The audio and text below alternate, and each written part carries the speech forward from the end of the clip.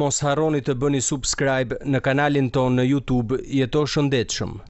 Onkologët, Ndaloni së përdoruri këto ushqime janë provuar se shkaktojnë kancer. Kanceri është një grup kompleks i sëmundjeve, shkaktarët e të cilit janë të shumt. Shkaqet e njohura të kancerit përfshin gjenetikën, faktorët e jetesës, si dhe përdorimi i duhanit, dietave dhe aktiviteti fizik, infeksionet caktuara, ekspozimet mjedisore ndaj kimikateve të ndryshme, rrezatimit dhe shumë të tjera. Sa ndikojnë zakonet e përditshme si dieta dhe stërvitja për rrezikun e kancerit, shumë më tepër se sa mund të mendoni. Ulëmtimet kanë treguar se dieta e varfër dhe jo aktive janë dy faktorë kryesor që mund të rrisin rrezikun e kancerit tek një person. Përveç heqjes dorë nga duhani, disa nga gjërat më të rëndësishme që mund të bëjmë për të zvogëluar rrezikun e kancerit përfshin mbajtjen e një peshe të shëndetshme, aktivitet fizik, zgjedhjen e ushqimeve të shëndetshme me fokus në ushqimet me bazë bimore. Sipas fondit të kërkimit botëror për kancerin, pothuajse 20% e të gjitha llojeve të diagnostifikuara të kancerit në Amerikë lidhen me pasivitetin fizik, yndyrna trupore, konsumi i tepërt i alkoolit, ushqimi i varfër.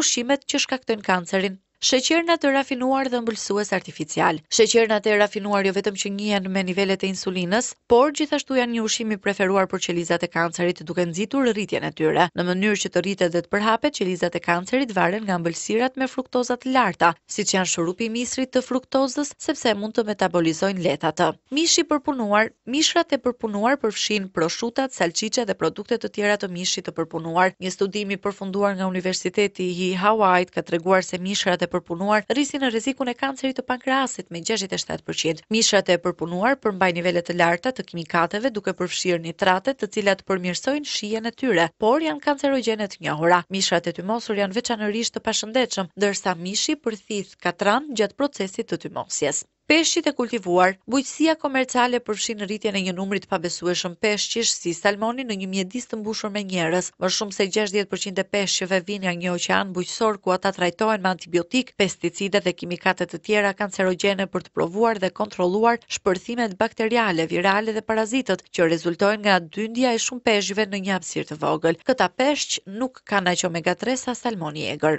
Ushqime të zjera dhe të tymosura. Këto produkte zakonisht përmbajnë konservues, siç janë nitrate, të cilat kanë për qëllim zgjatjen e afatit të ruajtjes. Shtesat që përdoren në ushqimet të përpunuara mund të grumbullohen në trupin tuaj me kalimin e kohës. Përfundimisht, toksinat të tilla shkaktojnë dëme në nivel qelizor dhe çojnë në sëmundje si kanceri. Kur ushqimet e tymosura janë gatuar me temperatura të larta, nitratet konvertohen në nitrite shumë të rrezikshme. Vaj hidrogjenuar. Gjithashtu të njohura si transindyra, vajrat e hidrogenizuara janë një produkt i bërë nga njeriu, struktura kimike të cilit është ndryshuar për të rritur jetëgjatësinë. Kimikatet përdoren gjithashtu për të fshehur erën dhe për të përmirësuar shijen e vajit. Ulëmtimet kanë vërtetuar se vajrat vegetale të hidrogenizuara dhe pjesërisht të hidrogenizuara të pranishme në ushqimet e përpunuara industriale dyfishojnë rrezikun e kancerit të gjirit. Patatinat. Këto prodhime ushqimore janë të skuqur në vaj vegetal të hidrogenizuar dhe pastaj të kripura rënd. Së dyti, ato janë të bollshme me transyndyrra që rrisin nivelet e kolesterolit në shumicën e njerëzve, si dhe natriumi, që ngre nivelin e presionit të gjakut. Tjetra, patatet që janë të skuqura në temperatura të larta për t'i bërë ato të ngurta shkakton